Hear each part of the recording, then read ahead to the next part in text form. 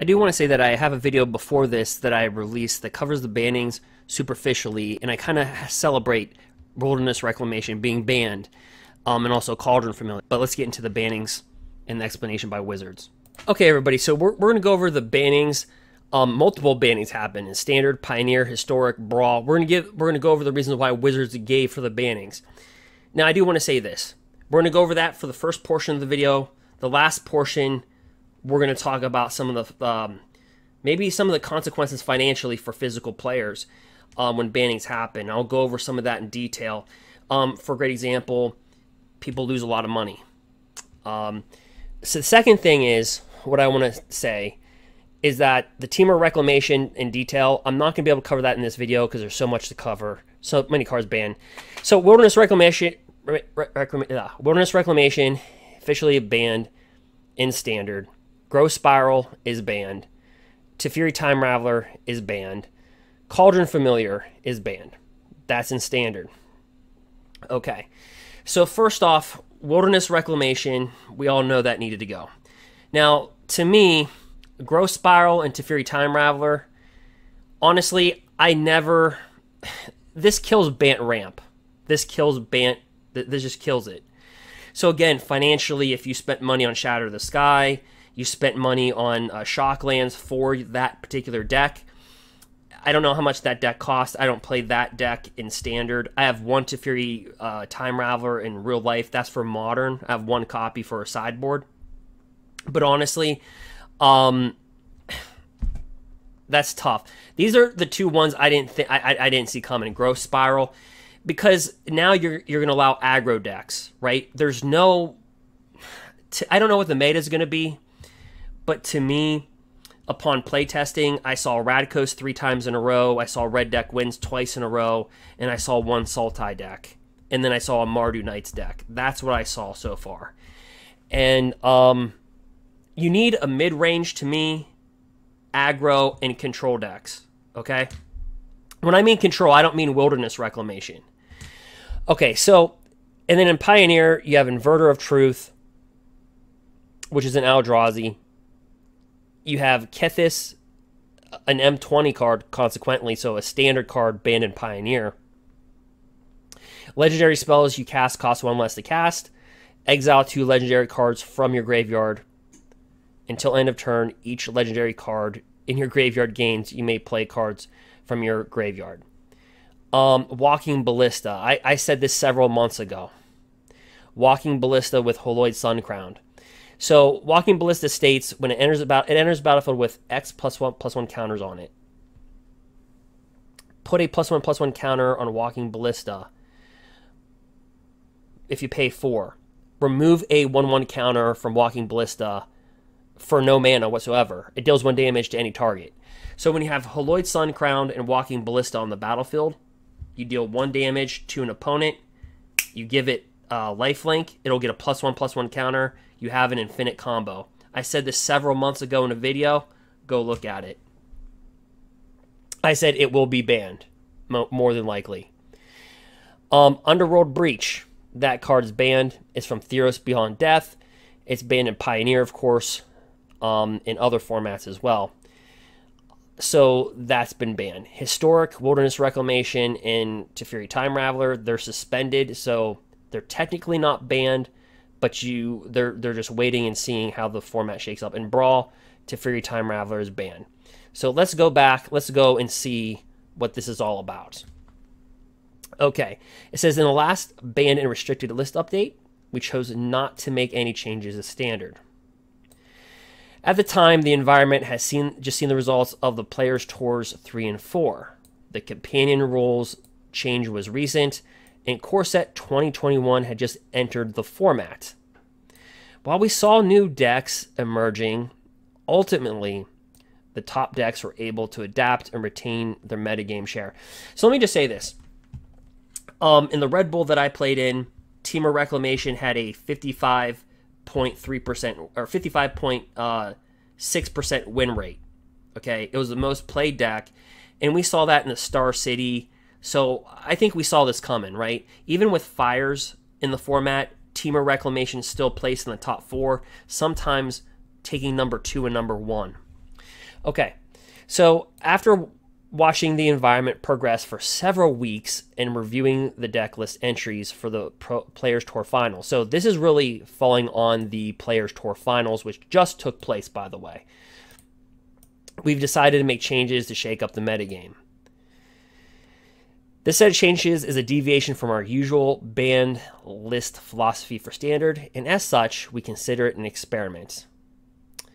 Outside of the very top levels of competitive play, including throughout most of MTG Arena traditional Standard ladder, we're seeing a good distribution of deck diversity and win rates. However, at the skill level of our most competitive tournaments in the Mythic ranking on the Arena ladder, which is where I play at, we do see a small number of decks with high win rates. I already discussed that. Wilderness Reclamation, Wilderness Reclamation, Wilderness Reclamation. And play rates that have remained in the metagame position for quite some time. I've already said that. All you have to do is play in the tournament or just look at the results. Under our usual approach, we have allowed Standard rotation to provide a natural and predictable shift in the metagame with the release of Zendikar Rising. So basically what I'm taking from that is they wanted it to hit rotation. They didn't want to make this banning. They wanted everything to drive to rotation.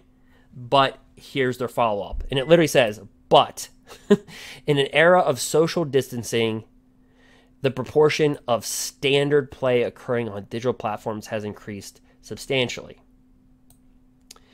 As the rate at which players can rack up games of Standard in digital is higher than tabletop, that's true, we believe it's correct to enact metagame change at a faster rate as well.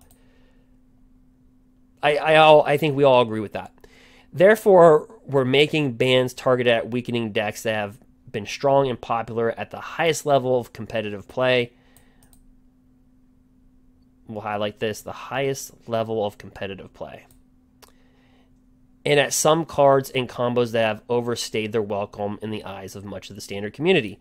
And to me, that is Cauldron Familiar, is what they're targeting. I'm not putting words in Wizard's mouth, but we can just say that's Cauldron. Ramp decks using Gross Spiral together made up 68% of the day one metagame at the Players Tour Final. So again, they're quoting things from the Players Tour. Okay? Finals. And represent approximately 25 to 30% of the metagame at Mythic rank on the MTG Arena ladder. So let me discuss that for a second. Yeah, you have Bant Ramp. So Bant Ramp uses Gross Spiral, with Shatter the Sky, and all that. Then you have Sultai. They use that. Simic Flash uses Gross Spiral. In fact, it heavily relies on Gross Spiral. So yeah, it's going Simic. Gross Spiral to me, that's neither here nor there. It's used in a lot of decks. It's like saying an island represents a huge number in blue decks. I mean, that's not a shocker. I mean, it's all right. So Wilderness Reclamation decks have been considered the strongest archetype by much of the competitive community. I wouldn't say that's subjective. I would say that's objective by every metric. Okay, making up 54% of the metagame. Again, they're reciting the Players Tour Finals. And about 15% of the Mythic metagame on Arena. In order to remove Reclamation decks from the most played spot and reduce the metagame share of ramp decks in general, Wilderness Reclamation and Gross Spiral are banned. So they don't give a specific reason for Gross Spiral. They kind of clump Gross Spiral and Reclamation together. But they don't give a direct response to why Gross Spiral itself is banned. Like, by itself. You know what I mean? Okay, we'll get to that later. Another archetype that has maintained a high win rate over the long period of time is Black-Red, or Jund Sacrifice, featuring the Cauldron Familiar and Witches combo. In addition to having high overall win weights, these decks put considerable pressure on aggressive and mid-range creature decks. Does mid-range exist anymore? It probably won't now. Further, the number of triggers generated by these decks can be cumbersome for both players in digital play. To weaken these sacrifice strategies, open up more metagame diversity and create a more fun environment called Familiar's Band. Okay, so what I'm seeing so far is really quick decks. That's what I'm seeing so far. My Mardu Knights decks can have 8 creatures by turn 4. If you cannot Growth Spiral into a Shatter of the Sky, you're dead. Red deck wins. They can kill you by turn 5, can't they? If you can't resolve the board. So you need control decks, in my opinion, and mid-range decks to balance out the format. Now, do you need broken decks like Wilderness Reclamation? No. I think they hit a home run by banning this. Wilderness Reclamation. I'm sorry, the whole thing's highlighting. Cauldron Familiar. Okay. Finally, we'll also be removing Teferi Time Raveler from the environment. We've often heard the feedback from the repetitive play patterns and reduced capability for interaction that Teferi Time Raveler can create an impressive and limiting. So time limit. While we consider banning Teferi Time Raveler in past updates, one reason we didn't was evidence that it was helping hold Wilderness Reclamation decks in check. That's true. With Wilderness Reclamation leaving the environment, we feel it's also time for the standard metagame to move on with Teferi Time Raveler. We can also say the same thing for Winota then, right? I mean, Winota can also kill you by turn 4. So now you have red deck wins that can kill you turn 5. Mardu that can kill you turn 4, turn 5. Like, how is there mid-range in the format? My opinion, like, how do you have what mid range can exist? Growth Spiral fed some type of mid range. I don't know. So anyway, we note that Growth Spiral, Wilderness Reclamation, Teferi Time Raveler were already slated to rotate this fall with the release of Zendikar Rising. With that in mind, we view this as a set of change, as early rotation for those cards to help freshen up. I agree. Something needed to be done with the standard format. In the case of Cauldron Familiar, we're taking the opportunity to not only improve the metagame in the short term, but also improve the balance risk pattern in the next year. Now, notice with Winota, they took the same stance, right? With Winota, when Agent of Treachery and Fires got banned, and Winota got banned in Historic, they almost said the same sentence about Winota. That in future sets, Agent of Treachery and Winota were going to get worse. I'm paraphrasing. Okay. We emphasize that these changes are, to a large degree, a product of times and the current focus on digital play. So again, this is not... So again, I feel for the people that financially spent the money, but this is, again, they keep on bringing up the Pro Tour finals. They keep on bringing up digital play. Like, it's repetitive, right? And when you see repetition, it's a pattern. Okay. We look forward to hearing from the community feedback as we approach, and we'll continue to keep an eye on the metagame going forward. It's going to be aggro. Yeah.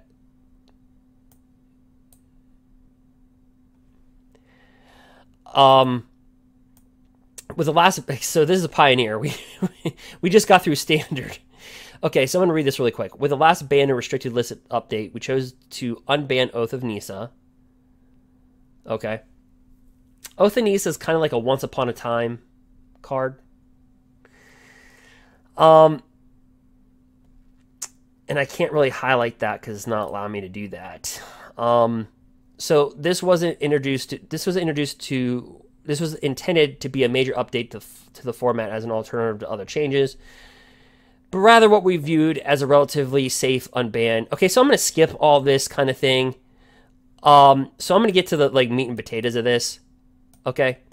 While the reduction in tabletop tournaments due to the need for social distancing shortly after Pioneer's launch earlier this year is certainly a factor, we've also seen a decline in Pioneer play rates on Magic Online throughout the course of the year. Let me pause for that for a second. If you have a lot of bannings in a very new format, people are going to be nervous to invest their money in play. That just makes sense. If you went to college and you were taking 4 classes in college, so 4 classes, 3 credits, like full time, and they were to ban one of the books that you use for your class, but they still said, hey, you still need to take your class. you would ultimately do bad in that class, wouldn't you? You wouldn't feel comfortable taking that class at that university again, would you? No, because you don't know what books are going to be banned when they're. The class will still exist, but you don't know what book's going to be banned. So you're going to say, well, I'm not going to buy a book for the class. Why would I do that? It might be banned next month or the next week or the next day. I don't know. People like security. It's clear that many players who have been or could be interested in Pioneer are ready for a change. Ultimately, how much fun players are having within the environment is the most important driving force behind BNR updates. And so we're choosing to ban 4 cards to shake things up and push the competitive metagame away from combo decks.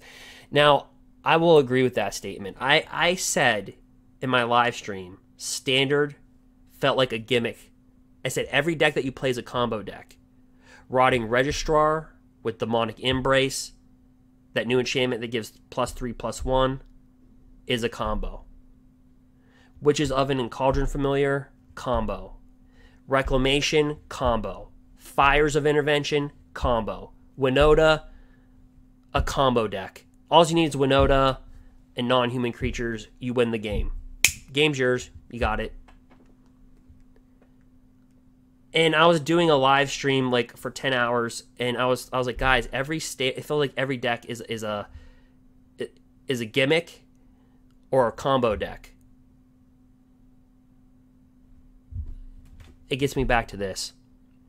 These bans are primarily aimed at disrupting Inverter of Truth. So this has flying. It's a 6/6 for 4.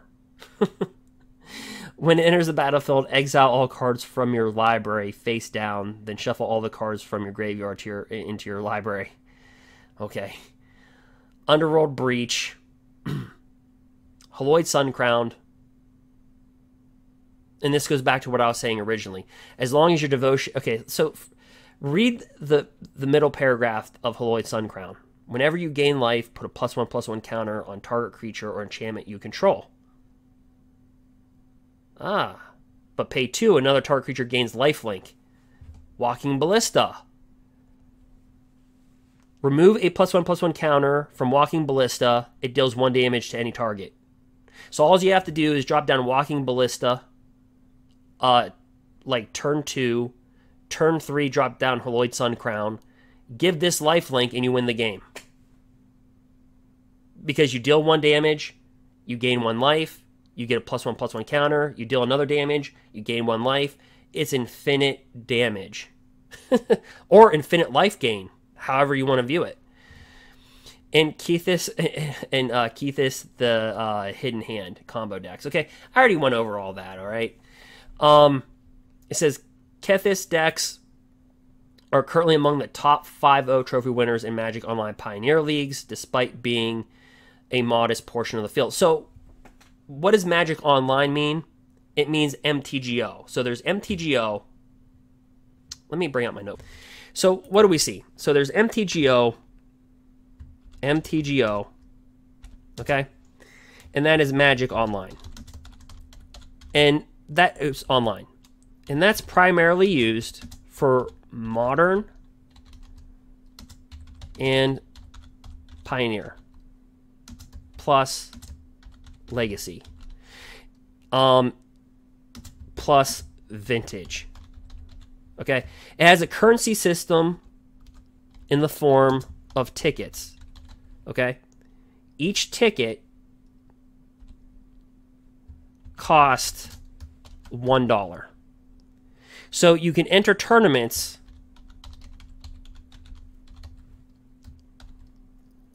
for 12 tickets, which equals $12. You can get into Pro Tour qualifiers for, I believe, 30 tickets, which thus equals $30. Standard is now MTG Arena your local game store, and limited on MTGO by the players. Players are not really playing on that format for that. Okay? So when they're collecting their metadata and they're using the word magic online, MTGO. Okay? I don't know if you can kind of see that. When they're grabbing their metadata, they're referring to this right here. Okay? This is what they're referring to.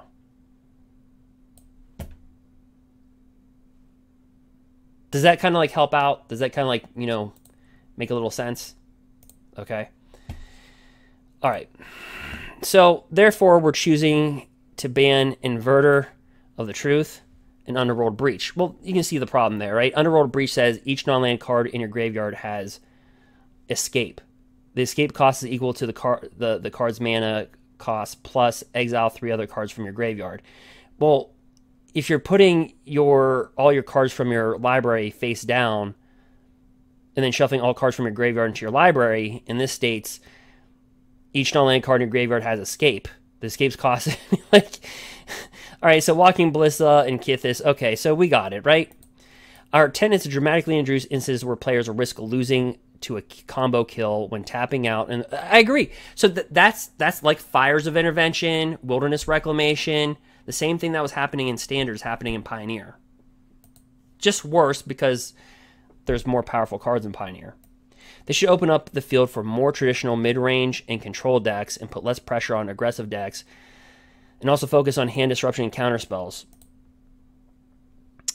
We did consider several other cards as alternative bans aimed at the same decks. Thassa's Oracle, which is that one, again, Theros Beyond Death card, where it enters the battlefield. You look at the top X cards, and basically, if you look through all the cards through your library, you win the game. And you look at the cards because you're Devotion of Blue. Okay? However, inverter decks are still capable of winning with Jace Wilderness of Mysteries alone. This, of course, is when, if you draw a card while your library has no cards in it, you win the game. Well, if you're exiling your library and you bring down Jace of Mysteries, you're going to win the game. Right? Or you Thassa's Oracle. So I understand this, okay? So we're not going to read through all this because it's just going to be a long thing. But I do want to say this in closing, because this is like their closing statement. We understand that this represents a large change to the Pioneer environment, and frankly, that's the intent. While we're past the phase of frequent weekly updates to Pioneer, we're still in a period where changes are necessary to help shape the format in its initial launch year. And quite personally, I think that's the reason why people are scared to play Pioneer, because they don't know what's going to be banned. We want to ensure that Pioneer can deliver an enjoyable play experience to players who are looking for an accessible, non-rotating format that's closer to Standard and power level and offers a variety of archetypes and decks to choose from. We're dedicated to actively supporting the Pioneer and will continue to incorporate both data and community feedback. Well, this is a part of the community feedback. And guys, please, in the comment section, give your feedback. Historic. Do you see why I can't cover Temur Reclamation with you in this video? I promised that I was going to do that in the last video, and it just didn't work. It's not going to work. Okay, Historic. The Historic metagame is moving quickly right now. The addition of new cards through Jumpstart is having a large impact, as well as Amonkhet Remastered when it arrives soon, so that's yet to be there. There are many of these new decks we are watching closely, but our strong preference in times like this is to give the meta time to develop naturally. We want to see which of these new decks turn out to show enduring strength versus merely making an initial splash. That said, there are two places we feel that we have enough information, based upon Standard really, that we should take action. Wilderness Reclamation, Teferi, Time Raveler. We touched on Wilderness Reclamation in our last ban. I'm not going to cover that. And we all remember Field of the Dead being banned. Okay, so do we remember all these bannings? I even forget that Field of the Dead was banned. There's been so many bannings in the last year. We just forget all the bannings. It says for Teferi Time Raveler, we get much the same feedback in Historic that we get in Standard. In Historic, we also find that the power of the reduced capability for the interaction of Teferi Time Raveler brings scales with the power of the interaction he's preventing in the board he's consequently protecting. Brings scales with the power. Are they talking about hardened scales? I don't know. Anyway, we'll just skip that. He's also seen very frequently in Historic, appearing in over 20% of the best of 3 games and significant percentages in other modes as well. For these reasons, we are suspending Teferi Time Raveler in Historic. As with all suspensions, we're closely monitoring the impact of this. Brawl, okay, I guess Brawl, if like you're going to have Teferi Time Raveler as your commander or your... I don't play Brawl, but I can see that. So that's self-explanatory, right? Okay. Last paragraph. Okay, it says, on announcement timing and effective date. In the past, we've given a 1-week advance notice for updates to be banned and restricted list. Because of the increased focus on digital play, again, this pops up in about every other paragraph, digital play. So again, if you're a physical player and you're buying the physical cards, I feel bad. Because it's not just the cards that are banned. It's the cards that interact with the cards. They lose value. Great instance. Faithless Looting got banned last year. A 25-cent common. Read that card. Faithless Looting. Well, Arc-like Phoenix. Read that card. If you cast 3 or more instant or sorcery spells, bring it from your graveyard to the battlefield. It went from a $30 card, Arc-like Phoenix, to a $15 card. Surgical Extraction. Read that. You can remove a card from a graveyard, exile it, look through their deck. That went from $50 3 months later down to $20. So you see, it's not just the card that gets banned, but it's the cards that interact with that card or deal with that card. They lose value. Like, remember when Oko, Once Upon a Time, and Veil Summer got banned? If you own those in physical play, Veil Summer was a $5 uncommon and went down to $3. Oko went from 50 to 20. Once Upon a Time went from 18 to $6.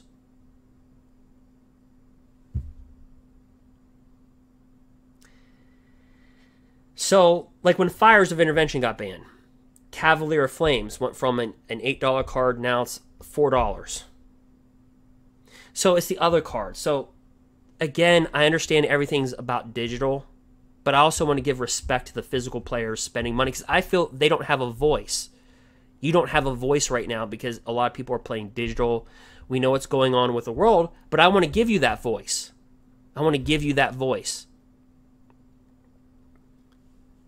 I'm making an argument for you right now about the bannings. But also in retrospect, there are some cards that were very damaging to formats. And we can have a discussion, and I'd be glad to have that discussion in the comment section and what you guys think. What do you think that can be done? Guys, from an MTG Arena perspective, when you lose, when something gets banned, you get your wild cards back. In real life, you get nothing back. You buy a $100 booster box, you open it, you pulled an Oko, now, back in Aldrain. I mean, it's rough. My solution is lower the combo decks, like Winota. Like, all these are 4-drops. Winota, Wilderness Reclamation, Fires. Like, just stop with the 4-drop thing. Where people are getting creatures for free, mana for free. Like, that needs to just go.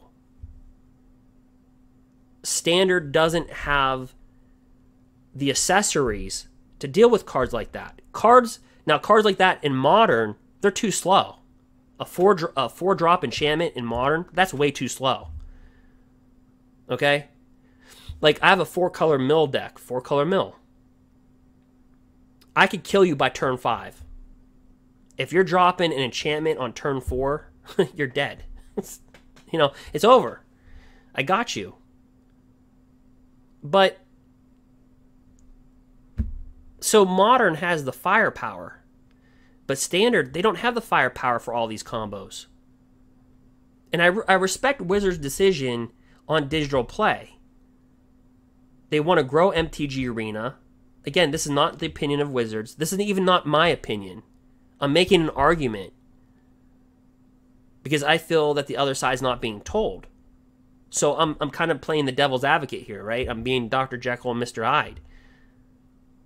Wilderness Reclamation, in my opinion, that's my opinion, it needed to go. I agree with Wizards on that. Cauldron Familiar, I can live with. It's annoying as crap. The games take forever. But you know what? Magic is a game of patience as well. But yeah, I'm glad to see it go. I'm not going to lie.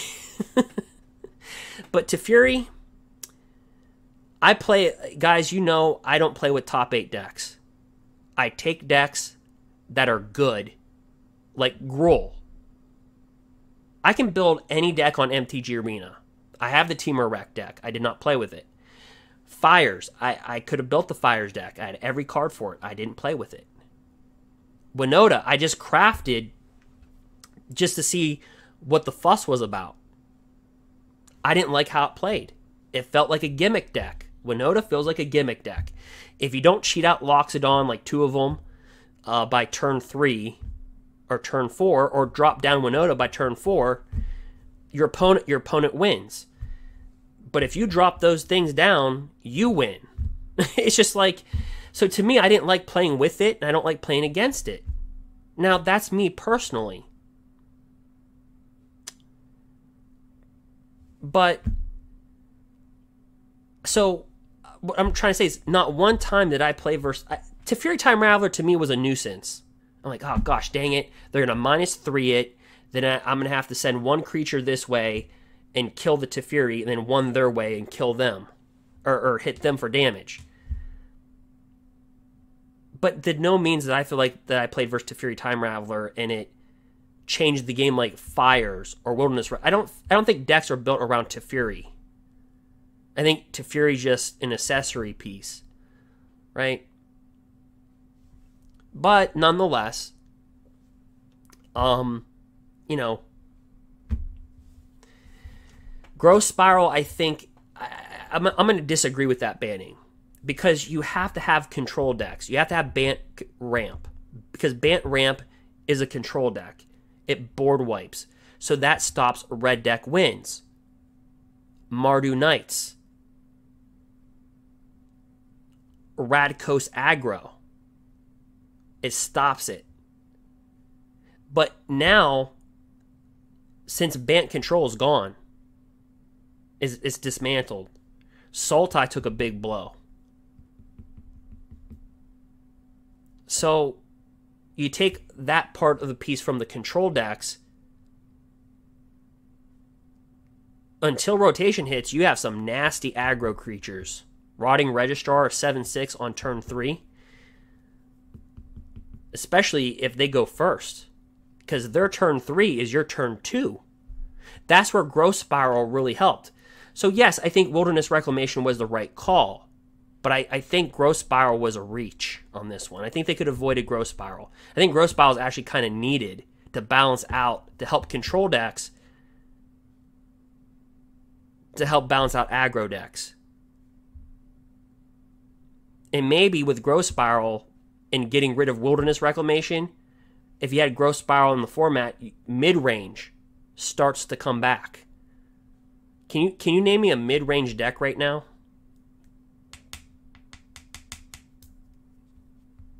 You can't, can you?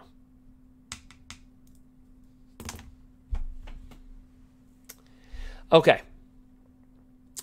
It says, so their increased focus is on digital play. We're choosing to forgo that advance notice and roll out these changes as soon as possible.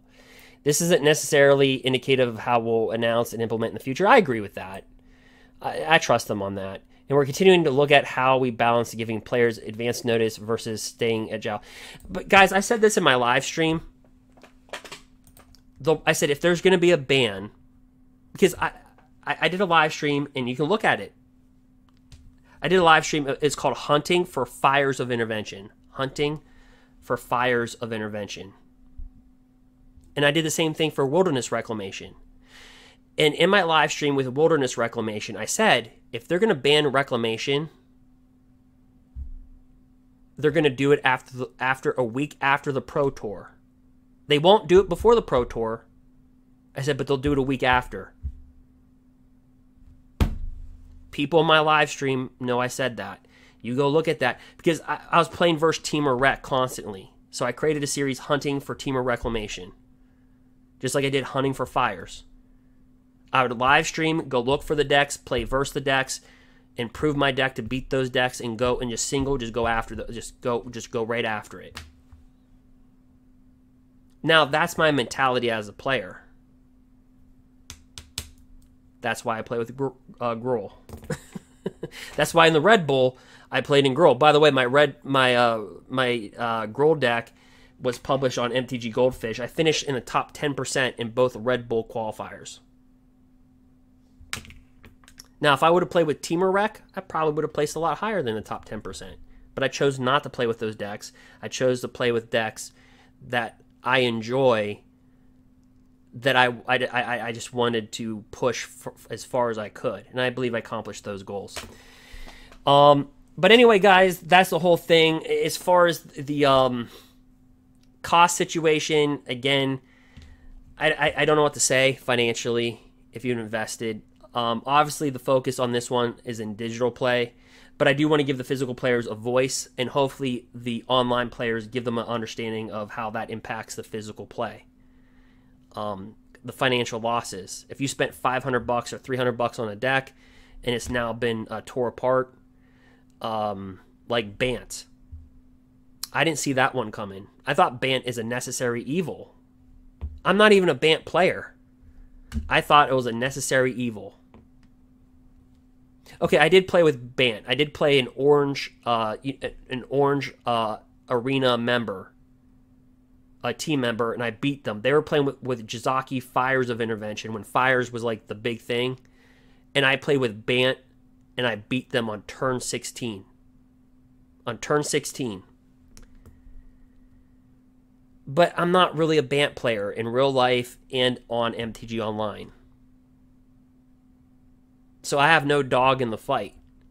But I do understand that there's necessary evils. You do need board wipes.